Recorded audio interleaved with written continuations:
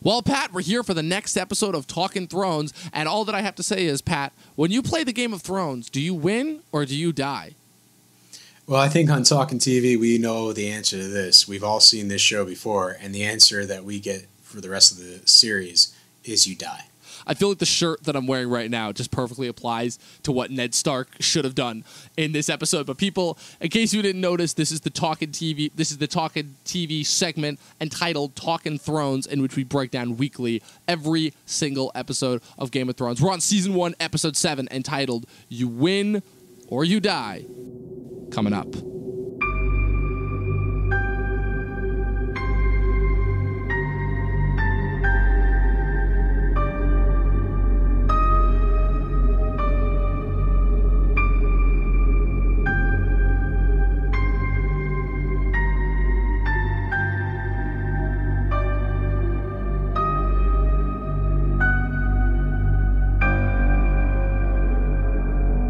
Well, Pat, we're officially here. We're on the second half of the season, and this is definitely where the shit goes down, to quote it in layman's terms.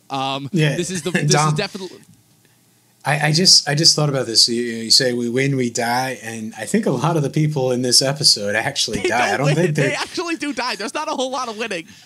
Yeah, is there anybody that's in this episode that actually makes it to the end of the series? Oh crap! Wait a minute. Oh, now you got me thinking. Well, obviously Arya. We know Arya. But is Arya in this episode? I think she's she's not really in it. Oh wait. Oh shit. No, I'm getting a lot of last episode confused with this episode. You're right. There's not so much actually with Sansa and Arya in this episode. You're right. Oh, like Littlefinger goes. It's just Ned just goes, Jon and Sam. A lot of people go. If we're going by that logic, then it's just Jon and Sam. Those are the only two. Yeah, true. I forgot about the Night's Watch. The people at the wall. Yeah, but even again, like of those people, it's literally just Jon and Sam that makes it. Every one of those guys dies as well. Yeah, like Jamie. Jamie doesn't make it. Jamie doesn't make it. Tywin doesn't make it. Cersei doesn't make it. Nope. Robert, as we know, doesn't make it. See, when you posed that question, I had thought that you were originally talking about like this episode individually, and I'm like, oh, they're definitely winners, but I didn't realize you were talking about like the grand overall scheme of things, and I'm like, oh, in that case. Do you think they did that on purpose? Like pretty much, we know all these characters are going to die. Let's just make this episode about that. I don't know. They could have. It's very, very plausible as far as that goes. I mean, I still think that George R.R. Martin's overall goal is just to murder everyone in this show. Like, I think he even like had written at one point, like the final shot of this entire series would be just the winds of winter flow over a row, just like miles upon miles of gravestones, basically. Well, it could have been like a Princess Bride type of thing where someone's reading a book and then nuclear winter over the world. True. That could have been the that's how that one ended. End of the series. I always wondered. I don't know. Whatever. It's maybe a little bit of a bad joke there, but for the most part, as bad jokes on the Talkin Thrones podcast. I think we talk about this often, where it's. Essentially like the old generation, the people that have the established order and they're, sort of worried about the Game of Thrones. They're the ones that end up sort of losing and dying and sort of being, weeded out. And then you have essentially the younger generation take over at the end of the series. Yeah. So I just, I wonder how much we see that theme throughout the entire thing. It's definitely, this is the beginning of that. This is this episode, right? We talked about this with the last two episodes, right? Golden Crown and Wolf and the Lion, where we're basically like, we're getting set up for like the shit is about to go down between the Starks and the Lannisters. And we're going to see that ripple effect and how it spreads and affects overall the rest of the realm, right? We see it obviously with Catelyn's actions. We're going to see it up in Winterfell later on with Rob's response the next episode. And then over subsequent seasons, how it affects other characters to begin to come into the fold, Like, again, it's always been to me the major the staying power to me that Game of Thrones has is having these one events kind of spread out and ripple and encompass everyone, kind of like how it happens in real life, basically. And this is, I feel like, the culmination of it, right? But it's weird because this series of episodes that we find ourselves in the second half of season 1, right? We spent the first 4 episodes like with so much buildup and so much slow stuff. But there's a reason why it was so needed, because we see how like just one thing constantly leads to another as far as how the conflict in this entire show goes. And the interesting thing about this episode specifically is that it really is, like, to me, the perfect, like, house of cards, how it's assembled. Like, how it's assembled from the opening shot all the way, you know, followed by the confrontation, and then all the way, all the working pieces, even with the subsequent storylines, all the way up to the end of that final ultimate betrayal, right? Like, there's a lot of big events that happen in this episode, right? Jon takes his vows. You know, the Khal Drogo officially decides that the Dothraki are going to ride out and conquer Westeros for Daenerys, right? Ned confronts Cersei with the truth, right? We finally get introduced to Tywin Lannister, right? The big Lannister patriarch, right? Who's the only man in the Seven Kingdoms who could, like, have any control over Jaime and Cersei. And, like, you see that, like, this guy. That's the opening of the episode, right? Yeah. You know, it's like Jaime is in his father's tent, and essentially, Tywin is just casually butchering. You're very symbolic again. Like, is it a deer or is it a giant? It's a giant stag. Boar. It's a stag, basically. Oh, it is a stag. Okay, it is a stag. Again, the symbolism of, like, right back to the first episode with, like, the stag with the spear with its antler stuck through the wolf's throat, right? That the wolf would get betrayed by the stag, and now we have the lion just skinning the stag. Basically, a lot of animal symbolism here, just in this first season. Yeah, and I think, you know, that conversation that he has with Jaime, clearly Tywin's disappointed in Jaime's choices, and there's a little friction there. And he goes into this whole diatribe about, like, you know, we'll be, you know, your mother's rotting in the grave, I'll be rotting in the grave, you'll be rotting in the grave, Tyrion will be rotting in the grave, and the only thing that lives on is family. And we don't want to end up like the Targaryens where our family just falls apart. And I think, you know, this is like a really strong scene. Talk about self-fulfilling prophecy right there. Yeah, but it brings up this whole idea of, you know, the families and those being really important to this world. And, you know, I don't know. Do you think that this series really handles that theme perfectly throughout the entire series?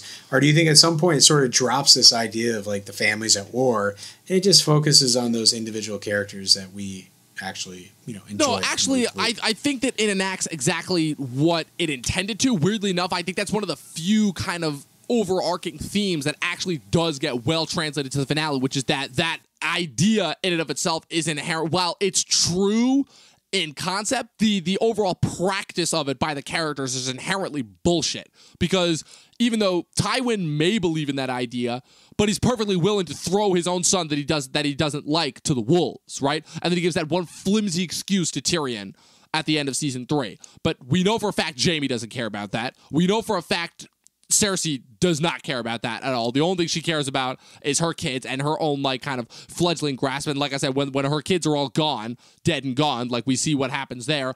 I think Tyrion does realize it, but by the time he does, it's too late because he realizes that the only remaining members of that line don't care about him and completely disown him, right? That's why he's, like, content with, like, letting the family lineage die with him, you know? Like, I think that's also part of the reason why he was fighting so hard for Jaime and Cersei to survive, is so that the family, the Lannister name, could in a weird way live on through them, because he knew that it wasn't going to with him, right? But ultimately, right, like, that's, weirdly enough, I think one of the things that, like, the show gets right kind of throughout is that traditionalist idea of these ancient family lines that will continue forever on, even that comes to an end, right? Nothing lasts forever. Everything is ultimately built on this house of cards that is destined to crumble, right? It's why we have people in there like Littlefinger and Varys to kind of remind us that, yeah, at the end of the day, this whole idea of family lineage, it ultimately doesn't matter, right? It's a good idea in concept, right? But the problem is the way that it's practiced by the royal family is simply only as, like, a means to flex and continue to take control. That idea inherently in and of itself is rather outdated, and it's kind of the destruction of that idea that is one of the many that Martin chose to pursue through this series. Awesome. You know, it's I guess, you know, you put it in such eloquent words, but I don't know if, like, the destruction of this family line is, like, a predominant storyline. You know, it definitely does happen because, you know, at the end of the day, it's sort of like a council of, you know, survivors of this sort of clash between the Starks and, you know, the Lannisters. And, you know, it basically, after this last big war of families happens, you know, we're left with this idea that will never happen again. But I don't know, it seems like it's very much becomes an undertone of the show than an all-out sort of in-your-face affair.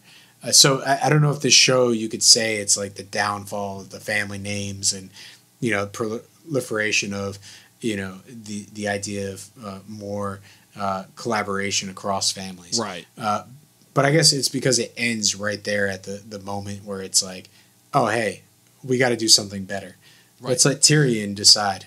That's one of many instances in which it's handled wrong. But I think the kind of overall point that I'm getting at is this idea of kind of these traditionalist tendencies thinking that they can last forever, right? We talk about this, right? Part of the problem of like destabilization of civilizations is their unwillingness to change and adapt with the times. And honestly, like at certain points, like not even just unwillingness, just inability to do so, right? And that's kind of what we see happen to a lot of the previous generations. I feel like that's a big thing, is that to me is the predominant theme of this episode specifically. It's quite literally, you win or you die. You adapt to the new way or you die. Like there's no alternative in this world, right? And like, so we talked about that with the scene with Tywin, right? And I feel that's completely summed up next in the next big confrontation, the next scene after that, which is Ned's confrontation of Cersei. Like Ned foolishly, right? Varys even calls him out on it later on. Like this was the beginning of the end for Ned, this official confrontation and conversation here. This is where the episode gets its namesake, because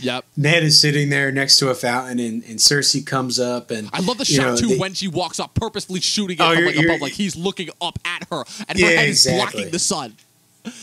Well, it's interesting because, like, at this point he was stabbed through the leg, he's sort of walking on a cane, he's sitting down, and they decide Arya to even asked him, it's like, is your leg hurting and affecting your decision making? Yeah. That's something that a child would say.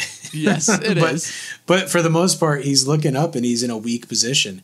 And then, so physically we see him in a weak position, but then he goes ahead and he's like, listen, I know the truth, your children are basically yours and Jaime's, et cetera, et cetera, et cetera.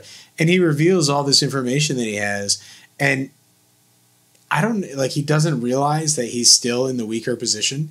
Like we physically see him in a weak position, and then we hear him sort of, try to, get the upper hand and say Robert's anger is going to be chasing you across the kingdoms. Kind of trying to use Robert as a shield in order to protect himself. Like, dude, have you seen again, and another example of like how Ned is setting himself up for failure there. It's like, dude, you literally saw how Robert kind of overrode you on a decision between you and Cersei. Like, dude, do not expect that Robert, even if Robert did survive the ordeal that he goes through in this episode, right? Like, dude, you can't consistently hide behind Robert. Like, he does not have the might and the will that you think he does. Well, it goes back to that scene where Robert's talking about the first person that they ever killed, right? And it's he actually mentioned, like, I'm surrounded by Lannisters. They're everywhere. They're in my guard. They're in the court. They're in whatever. And the Lannisters have basically secured a strong position in King's Landing. And here's Ned basically saying, this noble thing, like, hey, listen, your children are not the proper heirs. Stannis is, and I'm going to give you all this information. I know this is true. I'm going to bring it out. And, Cersei's like, bring it. Go almost ahead. like Dwayne like, The Rock Johnson, right? It's like, she even literally says, First of all, not only is she not scared of Ned, she's not at all scared of Ned telling Robert, mostly because of the events that she's already set in motion, because at least for right now, Cersei is 10 steps ahead of everyone. Right, so she's already kind of set this chain of emotions and event that are going to result in Robert not being able to do anything about it. Needless to say, And then, my big question is, yes, before this, I love this point that you have here. Was Robert, right? Basically the plot to kill him during the hunt, was that in motion before Ned confronted her? Yes, or yes, she confronts Ned. And then, he confronts, Ned confronts Cersei, and then Cersei just goes and sends a letter, like, make sure he doesn't return. Think about it this way, right? Lancel was already feeding Robert, or, giving Robert the wine in the last episode before Ned even found out the truth and had even planned it. Cersei had been planning this for like a while. Well, I have a feeling that Cersei had been planning this since the first episode. Cersei had been planning this for a while. Like, there were a lot of working pieces that had to go right for this plan to work, right? Like, say Rob, like, what if Robert hadn't found anything on that hunt, right? Like, yeah, he was on the hunt, but say, like, it was just an off day and he didn't find any game and he comes back in one piece. It didn't matter how much wine he had. Like, If they don't find that boar, Robert Baratheon walks out of that Godswood and her whole plan, and she's like, fuck, I gotta try again, you know? And then maybe it does fuck up. Like, there were a lot of working pieces. Like, she had to have had that plan in motion for so long. Like, I'm talking, like, potential, like, before, like, right from the minute that Jon Arryn died, potentially she'd had that in motion set up, you know? Well, do you think it's like, oh, hey, you know, Jon Arryn's gone, things are a little bit better for our conspiracy, and then, oh, damn, Robert wants to get Ned.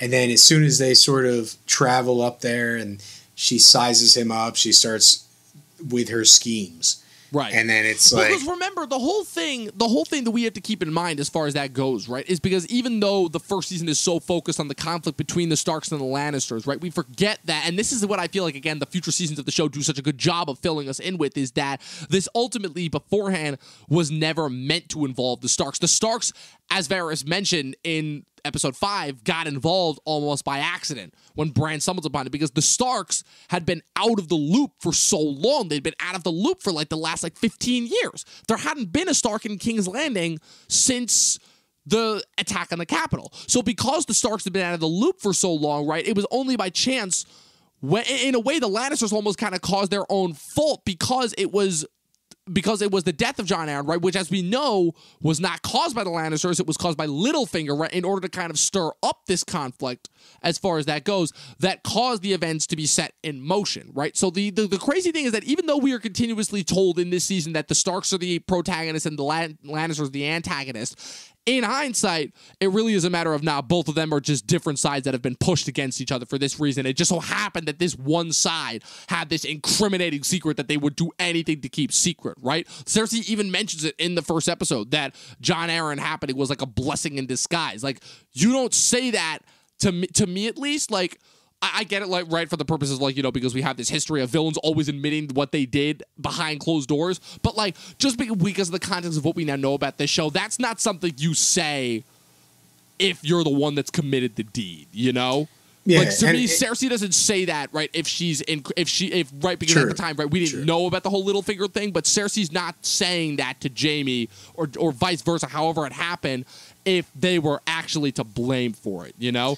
So, yeah. And I also like how Tywin basically chastises Jaime for the game that they're playing, right? It's like, you're basically putting our family at risk. Yeah. And, you know, it's really because of, you know, what does he say? He says something about, like, you have the benefit of being young.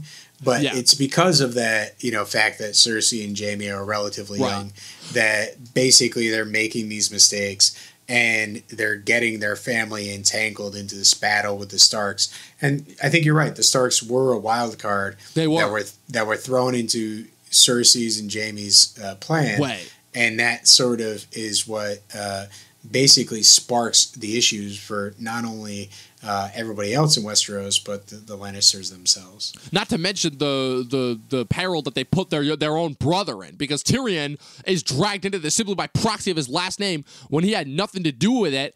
And also when he found, because by the time he found out, because he was just as in the dark as everyone else about the information. Like, I mean, I'm sure he had some idea. Like, he obviously knew about Jaime and Cersei's relationship, right? But I don't know if he knew the extent to, like, of Cersei's children's parentage as far as that goes. So that's something else to consider as far as that goes, just how that kind of drags Tyrion in and how that ends up, you know, because Tyrion, even though he doesn't start off that way, Tyrion ends up becoming a crucial piece in the downfall of their house that builds towards the end, right? That's the case in both the books and the show, because him killing Tywin is really, I mean, it technically starts with Joffrey, right? I mean, it technically starts, like, with the war, but it really does start with Joffrey, and then Tyrion killing Tywin is, like, the final, like, one of like the big final nails in the coffin that kind of leads to the destruction of the Lannisters, because from there it's just even in the books too, it's just ultimate pandemonium. Well, there's a lot of things, like, you know, what happens to Cersei later on basically brings shame to the house. Right. So anyway,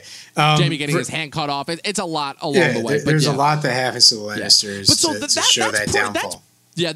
So the next, like, kind of the second act of this, right, there's kind of like a string of, like, micro scenes that kind of add to the theme, right? You have Littlefinger in the brothel kind of, like, coaching Ross on what to do. You have, like, Theon trying to encroach upon Osha. They've been doing, like, a little bit with Theon, like, kind of, like, because Theon didn't have that much to do in the book, so they're having him do that much, and then Osha kind of reminds us, it's like, hey, the White Walkers, you know, when Lewin tries to talk to her. But, like, the thing with Theon is, like, you know, he kind of goes in there and sort of puts her down, you know, and basically, oh, you're out of place here. And he also, like, towards the end of that conversation, tries to take advantage of her. And I think that's really, you know, showing us, like, what's going to ultimately happen to Theon. They're trying to make him like a little bit of a womanizer and sort of like this young man that sort of prides himself on, you know, his conquest, so to speak. Because, you know, if we've seen this show before, we ultimately know that that's going to be, you know, his sexuality is going to take a direct assault when he gets captured by Ramsay later on. That's a good point. I didn't. So I think this is a little scene where they just sort of pepper that in there, like, you know, hey, he's a little bit of a young playboy, but Master Lewin there, you know, reminds him, like, you know, you're sort of a guest / prisoner too, so don't push your luck. Yeah. You know. Yeah, no, I'm definitely agreed as far as that goes. I still find it funny, like the one line that Osha has, like Lewin's like, I won't be here the next time he does that, and Osha's like, oh please, I've had worse than him. Like he's just a boy, you know. As far as that goes, like constantly, this season is literally just a season of everyone taking shots at Theon, and I keep thinking of like Theon's future actions, like almost all stem from just like everyone consistently taking shots at him for like no reason, because he's kind of like, I know everyone kind of like hates his dad for like starting the rebellion unnecessarily, and like the Greyjoys are kind of like, we're gonna talk about that a lot next season when the Greyjoys like try to make their claim, but like the Greyjoys to me are just like consistently trying to like be bigger than they really are when they're like kind of literally just up-jumped like raiders and pirates, and the fact that they keep failing miserably and getting smacked around for it, and Theon is kind of like the first example of that. But we have a quick scene at the wall where Jon and Sam are standing on top of the wall and they see Benjen's horse return, famously without Benjen, the kind of the first thing to fire as to what's to come, right? But the big scene obviously is right after Ned confronts Cersei. Oh, how conveniently Renly runs up covered in blood, like covered, like just caked in dry blood. I'm like, Jesus, did this boar like chew on Robert? Like, did he play with his food a little bit? Like how did this go as far as that goes? Like I get it, like he was clearly impaled, you know, they didn't have modern day medicine as far as that goes, but and like he was clearly very, very, very drunk. But like that's always been like one thing that's like always kind of stuck out in my head. I'm like, man, if there was one scene that was cut, an off-screen scene that was cut that I just would have loved to have seen, it's freaking just the visual imagery of Robert wrestling with this boar that's like got its freaking tusks stuck in his stomach, and him like pulling out the knife and stabbing it in the eye, and also like how kind of, I don't know, like, is it weird? Did you find his death scene like underwhelming? Like I know what happens off screen as far as that goes, but it's kind of just like him sitting there like tired in bed, like slowly dying. Well, and, like, I the think wound doesn't look as bad, but yeah, I think this might be like the first season limitations, right? And we That's come what I'm across chalking it up to. Yeah, we come across that a couple times in the next few episodes. And I think it's just they couldn't film that scene. Like it would have been too complicated. It would have been too expensive. The whole thing is like that something in the book, it's meant to seem that like the boar like kind of did like in a weird way. Like remember the scene in Godfather 2 when Vito kills the guy who killed his dad, and he like kind of like rips it up his chest. Like that's kind of like what it's supposed to be. And like the whole thing is that like Robert's like guts are quite literally hanging out of his stomach, and then it's like this kind of makeshift like freaking sash that Meister Pycelle has constructed is the only thing that's keeping them intact. Like he's literally, and they even say they're like, we have no idea how this dude is alive. Like this dude should be dead, you know? Yeah, I don't know. I feel like there's a little bit of a issue with how it's presented, because, you know, how does a boar, like in my mind, how does a boar take Robert down, right, and put him on his deathbed? The whole incentive is that he was so drunk by the time, right? Because we don't know how much wine has been consumed between the last episode and now, that he's so drunk that he can't like get in the proper form. But also, like again, it's just there's so many questions that are raised. It was very clear like they just needed an excuse to get Robert Baratheon off screen so they could get killed, so that they could get this going as far as that goes. But it's very obvious because there's so many different logistics. Like I said, where I'm thinking about like, okay, how was he holding the spear? Can he barely stand? Did he not like throw the spear in time, like I think they could have done like if they shot a scene, they could have left some mystery of like, oh, was he killed and the boar was framed, or did the boar actually get him? You know, like they could have done some mystery to his death. Like I know, I'm serious. I think, you know, if there's a lot of different points where I'm like, they dropped this case kind of too quickly. Yeah, he's always surrounded by Lannisters.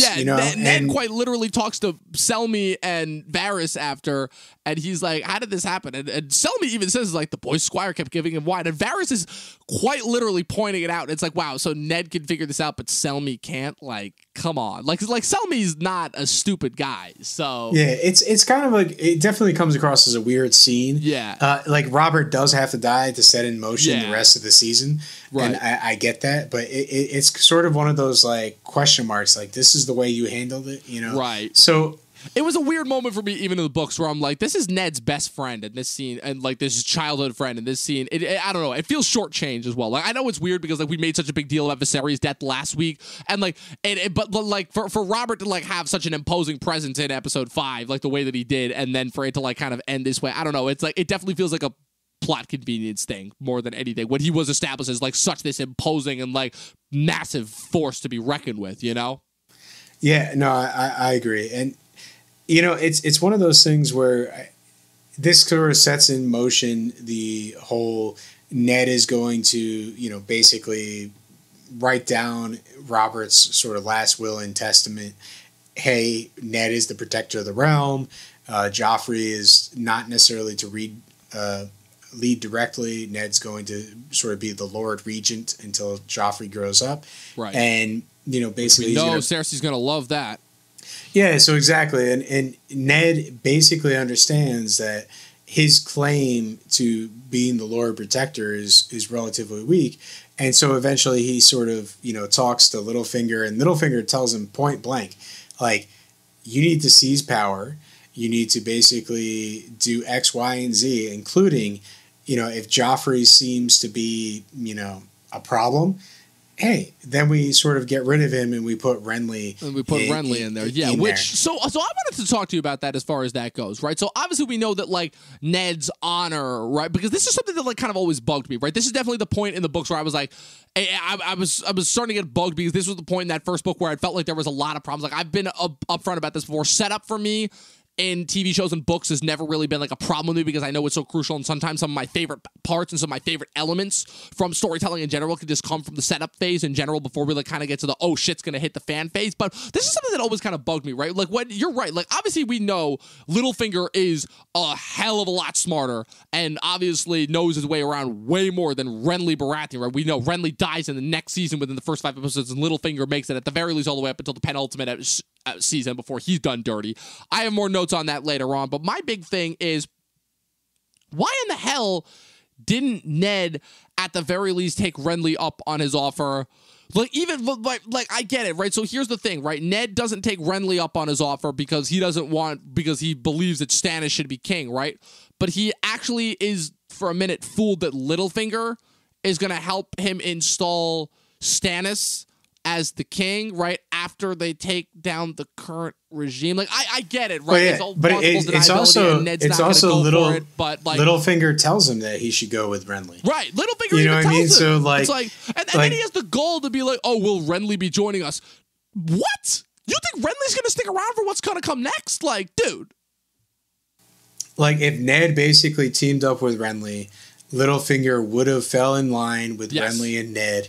And then the Starks would have basically been ruling King's Landing pretty much instead of the Lannisters. Right, and we wouldn't have had a show. Basically, it's well, yeah. Well, we could have had a show because there would still be a reason to go to war. True. Because Tywin would then sort of turn around and try to free Cersei and The difference being though that the difference being though that the Starks are actually in a position of prominence from the start, rather than constantly having to like have this constant uphill battle, right? Because Robb obviously has to step in and kind of take over from where Ned failed, and then everything there happens. You know, we'll have to have a contest later on at the end of season 3, right? When Robb dies with the Red Wedding, is who made the dumber decision, Ned or Robb? Because I'm constantly at a loss to see who made the dumber one. Because like every time I think I'm like, oh, Robb did a lot of things that Ned didn't by like avoiding the King's Landing in general, and then I'm like, yeah, but then he broke his wedding vow and basically gave the incentive for some of his squad to join the other side. So I'm constantly at a loss as to who made the dumber decision ultimately in the battle for the throne, Ned or Robb.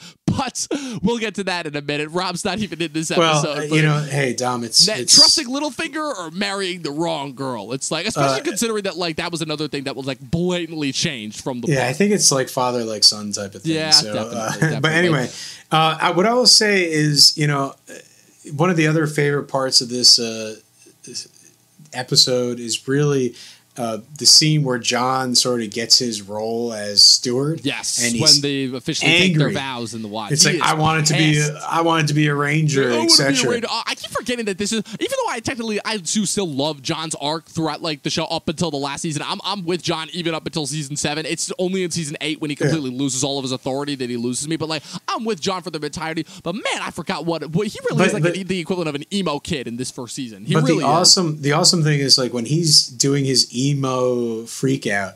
Yeah. And Sam is trying to calm him down. And then like, Pip comes in with his little story. He's right that there. Awesome. And Jon is just like, it ain't fair. And then Pip is like, you're damn right it's not fair. Talk about fair.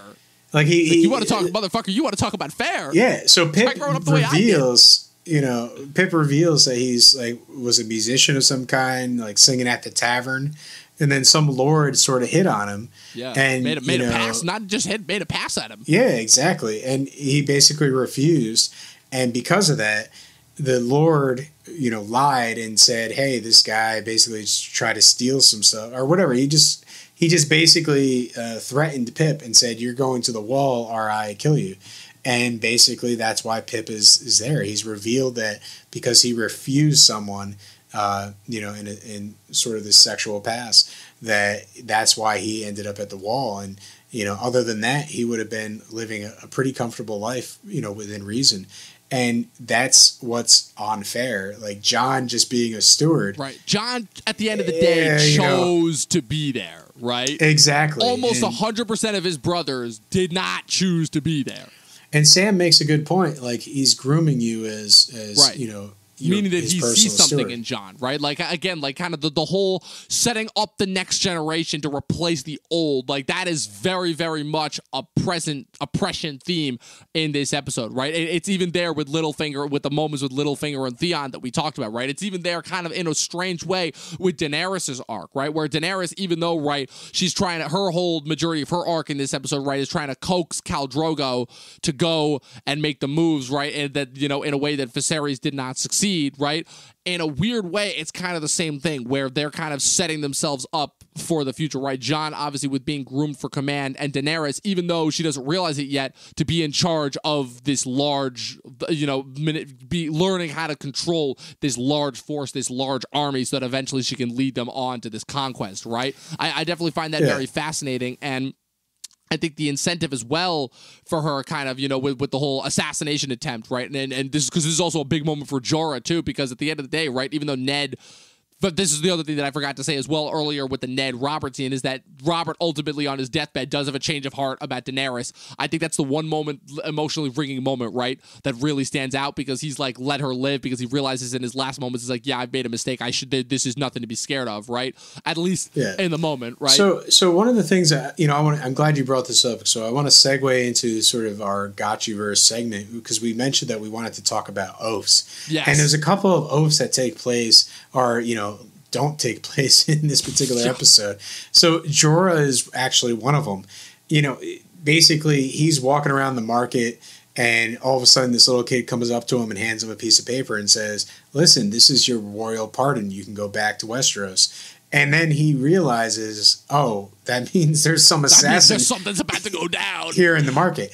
And so Jorah has to make a decision. Like he sort of got kicked out and made this sort of attempt to get this pardon. He basically was a spy for Robert's, kingdom. And, now he has his pardon, but he basically sees something in Daenerys. He's made this oath to her. And now that, it's not really her brother that is going for the crown. Right. It's her. Like Jorah has seen this sort of growth in leadership in her.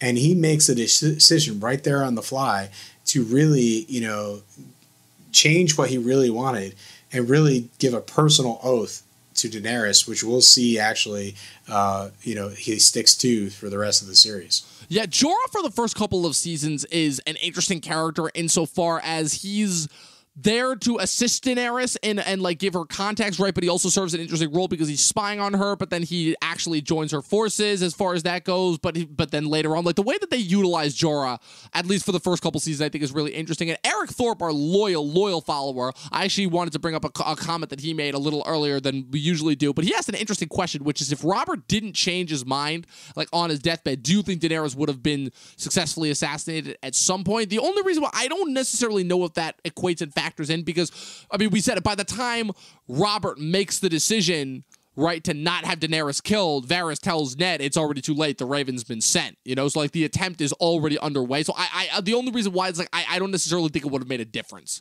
as far as that goes. Well, what I will say is that I guess Cersei and Joffrey are going to know about his change of heart, and they probably don't even care about Dany. They don't even care. The Lannisters make it clear at multiple points throughout the rest of the show that they do not care about Daenerys. Like literally, the most that they do, which is again a slight change from how it happened in the books, I'm going to be bringing that up a lot, is in season 4, Tywin sends out the letter that exposes purposefully has one of Varys's kids, little birds, inform Sir Barristan, who we know is working for her at the time, that exposes Jorah. And that's the most that happens. And by the time he does that, like, it's already too late. Like, Daenerys has already, like, become a force to be reckoned with in Essos as far as that goes. Yeah. So the Lannisters do not care one bit about Daenerys in a way that, like, kind of Ned and Robert did. But then, obviously, they died and the Lannisters took over King's Landing. So also another thing about oaths, right? We've been talking, that's what we're sort of focused on. Yeah. Like, we've been talking about how Ned, he's sort of oath driven. He's loyal to his friend. He's loyal to the sort of order of succession. It's one of those things that sort of is what gets him killed. And then we have Jon, right? He's at the wall, and in this episode, he goes before the old gods and he takes his oath of the Night's Watch. And almost immediately, when they see Benjen's horse return without a rider, he's ready to go out. He wants to go find, and it's like, oath be damned. And, as we see in the next episode or two, when Robb marches to war, at some point, basically Jon is ready to throw the oath away and sort of go to war with his brother. But again, the Night's Watch, his new brothers in arms, Sam, Pip, and some of the other fellows, basically drag him back to the wall and basically say, like, this is your new life now.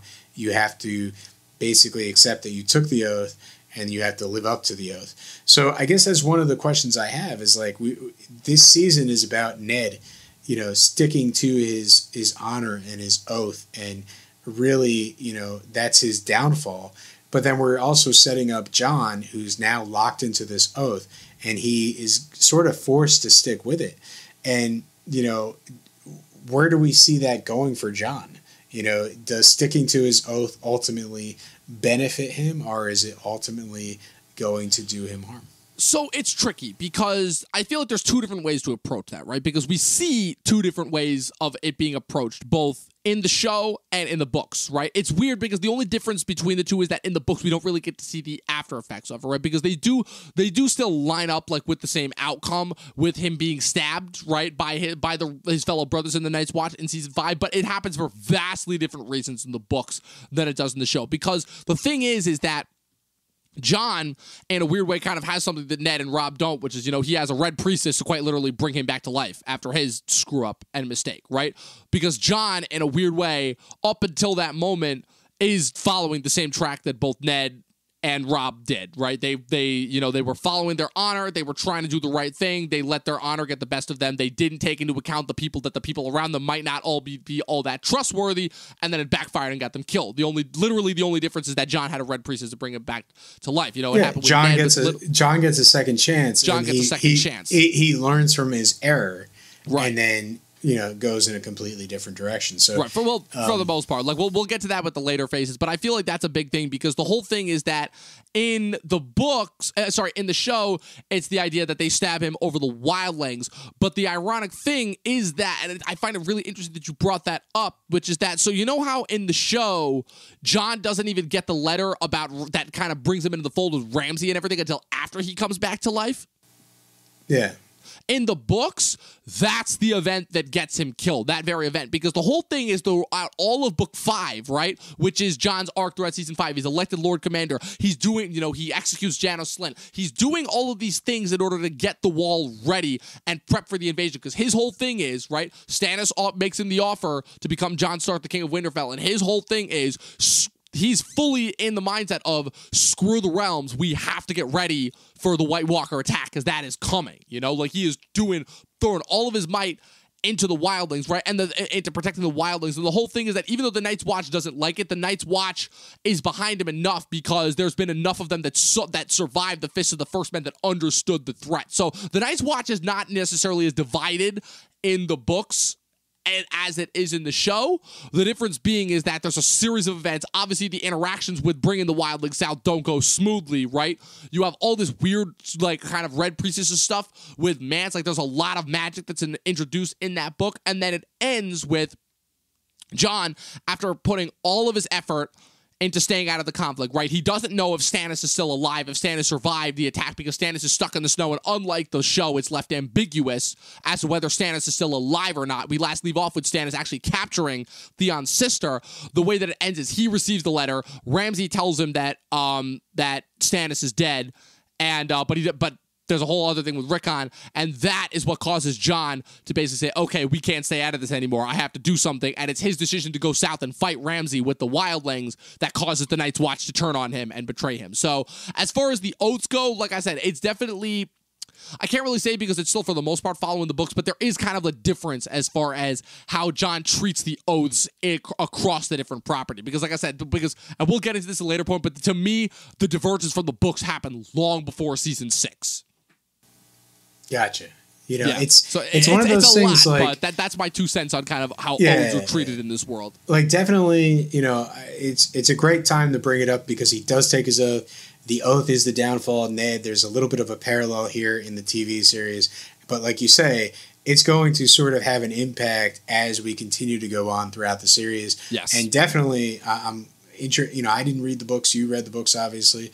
And it's interesting to hear the differences between it's a lot. How it's handled in both properties, like you said. Yeah, I mean, we'll get into this later on in season 5, but honestly, like I think the biggest detriment that the show committed, like I said, was before they went off the books, was trying to merge season 4 and 5 into one season. I think that I understood why, because chronologically those 2 books happened at the same time. It's just that by that point in the series, there was just so much happening that they kind of had to diverge in the books, but like there was so much that got cut, and the worst part is they added something that, like, I mean, we'll get into that at a later point, but there's so much interesting stuff that happened in that book that was like setting us up for like a crazy finale. But really the only other big thing, right, is so Ned obviously sending the letter to Stannis, right? Still, we don't actually see Stannis in physical form in this season, but the big thing, right, is so Ned specifically goes out of his way to write on the will that Robert has him write, leave it in the name of Robert's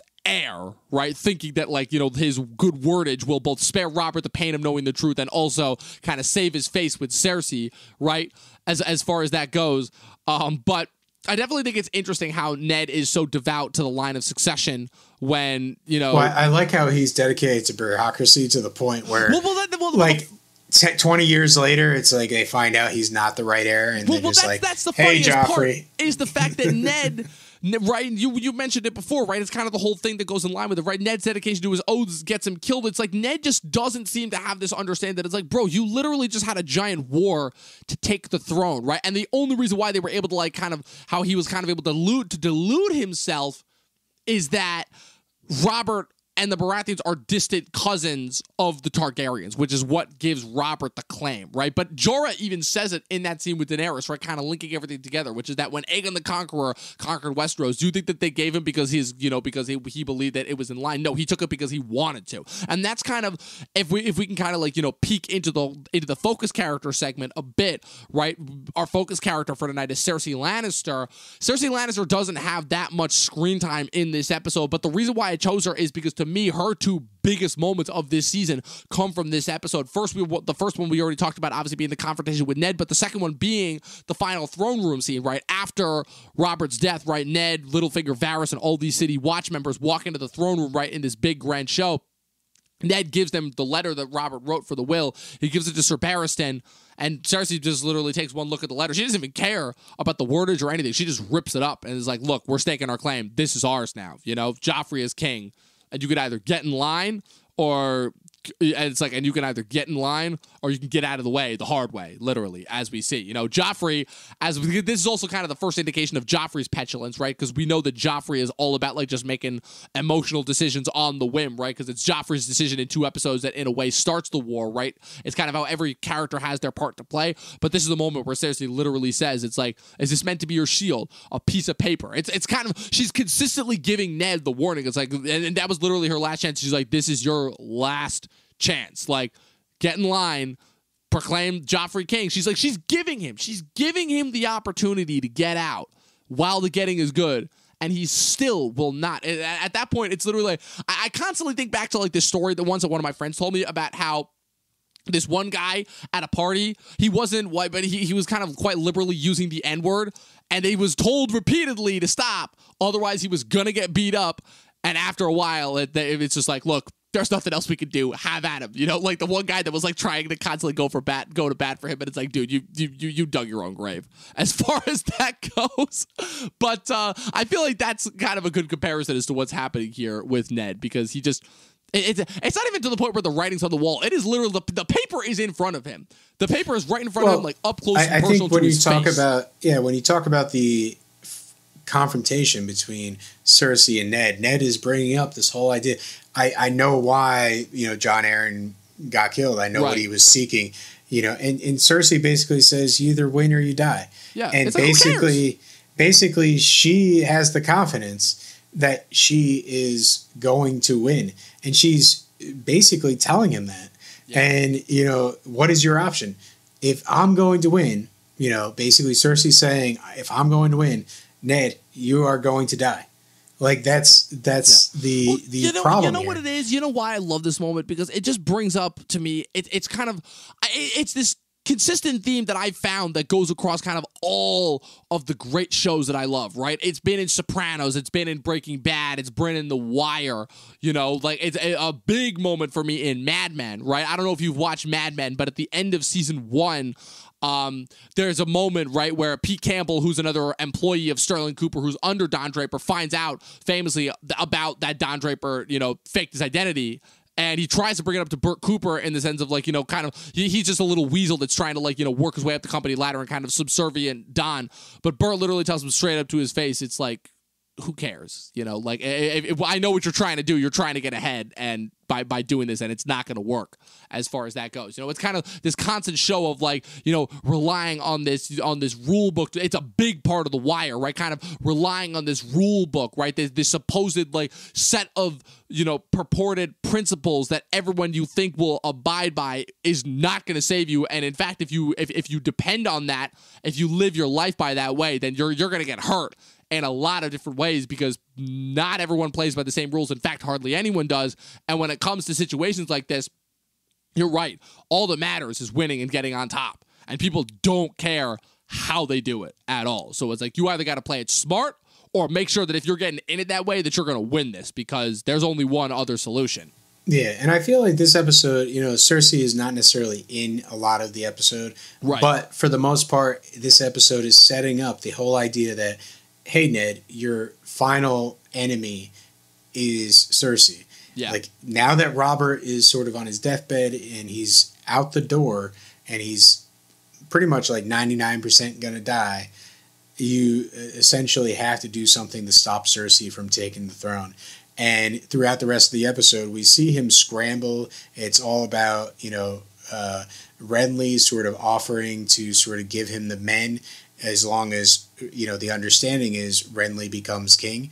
Right. Forget Stannis, forget, everything else about how things should be. This is the way it is, right. And he denies that. And then Littlefinger basically tells him, listen, the power's there for you to seize. Like, let's make Renly king. Let's get rid of Joffrey, make Renly king. And Ned still refuses to give up this notion of, the proper succession. And right. Cersei is just, she doesn't have to be there. Right. Her whole presence is felt as far as that goes. And I'll tell you how else that factors in. Because it factors into the one other way in which Cersei can get to Ned in a way that there is nothing that Ned can do about that, which is Ned's sympathy for innocence. Because at the end of the day, as heinous as Joffrey is at later points, right? At the end of the day, in the current moment, Joffrey is still innocent of anything. He has no knowledge of his parentage. He's not king yet. He just watched his supposed father die, right? Joffrey is still innocent of this moment, right? And his whole thing is, and George R. R. Martin has talked about this frequently as far as, what influences Ned's decision, is Ned was disgusted by Robert's reaction and to the murdering of the Targaryen children, right? But Ned's whole thing is that as much of a soldier as he is, he cannot stand to see innocents get hurt, right? Like, I'm talking like women, specifically women and children. And his whole thought process in confronting Cersei was trying to give her a warning in order to protect her and her children from Robert, knowing that Robert was going to do it. So, like, just that whole mentality there, right? So I'm like, so you're going to let this kind of bullshit honor system, right, allow you to, in a way, almost actively contribute to the more murder of women and children. Because, again, say for some instance that Robert had, had made it out of that Godswood and that encounter alive, right? First of all, I still don't know if he would have given the reaction that he would have given, and that, like, it would have gone differently per se, but, like, say that whatever delusion Ned was thinking of how this would go would actually happen, right? Thinking that Robert would be able to single-handedly face off against Tywin Lannister, of all people, right? That's something that even Jon Arryn would have, that not even Jon Arryn would have done, right? Well, I think the whole idea Ned would, let's say Robert didn't get injured, he's perfectly healthy, he tells him about it. Basically, Ned would say, I'm going to get my bannermen, everyone that backs me, and we're going to basically clean up King's Landing. And we're going to get you out from under this sort of the thumb of the Lannisters that we've seen set up throughout the rest of the season. Right. And I think that's sort of his big ploy. But once it becomes a little more of the squabbling, as Robert put it, where it's, basically the Lannisters will do anything to seize power. Right. Any dirty trick, there's no honor. Basically, once it gets into that game, Ned doesn't know how to play. Right. And therefore, that's ultimately what leads to what happens in the next couple episodes. No, you're right. You're 100% right as far as that goes. It's a simple matter of Ned vastly underestimated his enemies, and then he ends up in the position where he is at the end of the episode with a knife at his throat, basically. So that's pretty much it as far as everything that we could talk about really with the episode. I wanted to bring up a couple of comments, obviously, from our loyal devotee, that being Eric Thorpe. What's it called? As he said, he thinks Ned was trying to give Cersei an out in his mind by giving her a heads up to prepare before he revealed the truth. That's 100% correct. It's just a matter of, I guess he just didn't realize that it's like, he was trying to give the other side an edge when the other side was already like 10 steps ahead of him, and he just didn't realize it as far as that goes. Another thing that he brought up that I thought was really interesting is kind of how it's literally the trilogy of the odd number full-length seasons of Stark's blowing it. Season 1, Ned. Season 3, Rob. And Season 5, Jon. I thought that was really funny, and it's very, very true. What's it called? Yeah, more honor. That's a word, quite frankly, that I feel like the show got sick of as far as that goes. And then he said, after this season, right? Once Ned's gone. Once Ned's gone, honor is out the window, quite literally. And he also brought up another funny point where you're like, yeah, everyone that's in this episode eventually dies by the end of the show, which is like, I mean, if it weren't for Sam being in the episode, that literally everyone dies since Jon does die as well. That is a good point, because I completely forgot about that. Well, wait, Sam doesn't die at some point? No, he does not die at any point. I think it's weird because actually in the books, if I can get like quickly onto that tangent, there is a point where Sam does come across a faceless man in disguise. That's how it ends. That's the last point that we see Sam in the book. Sam literally gets to it happens a little differently in the books. How is Sam as far as when Sam leaves to go to the Citadel, but Sam basically gets to the Citadel, right? He meets his one maester, tells him about Daenerys, right? He's like, peace out, I'm going to find Daenerys. And then he basically meets with this faceless man that's posing as somebody, and then it ends. And that chapter just ends as far as that goes. So there's a lot that we get into as far as Sam's journey and what he goes through in the books, because there's a lot, obviously, that is also left out that's kind of condensed. But I also just did want to give a quick shout out to AJ as well. AJ, thanks for tuning in again. Winter is coming. Love the series. Keep up the good work. Thanks, man. And then the only really that we have left to get through is the death count, which we had a significant amount of death in this episode. We said goodbye to another main cast member. We're 2 for 2 so far, 2 back-to-back in a row. Viserys last week, and this week we said we bid goodbye to Robert Baratheon, Mark Addy. A strong 7-episode run, definitely. It's kind of hard to imagine that, like, for somebody who has such a strong presence throughout the entirety of the rest of the show, right? Robert Baratheon is only in 7 episodes of the 73, and Ned, who we'll get to, obviously, in 2 episodes, is only in 9 episodes. It's not counting the younger versions of himself that appear. As far as, Sean Bean and Mark Addy, they're both only in those amount of episodes. It's kind of insane when you consider that, as far as that goes. And we had a couple of other deaths. Obviously, we famously had the rest of poor Ned's guards. I just feel so bad for Ned's guardsmen, because every single one of them that comes to King's Landing is just brutally murdered. And it's not even just like the guardsmen. It's like all just like kind of the regular members of his house that came with him. Just like everyone that was stuck in King's Landing that didn't go out with Beric Dondarrion is just murdered. Just well, to be honest with you, chance. The only one that survives is the one that goes to Stannis. So who knew that guy was getting such a good deal?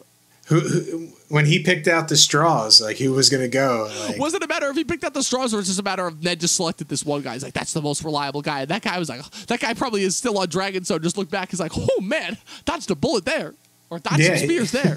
He probably had to seek out the only therapist in the realm, to be honest with you.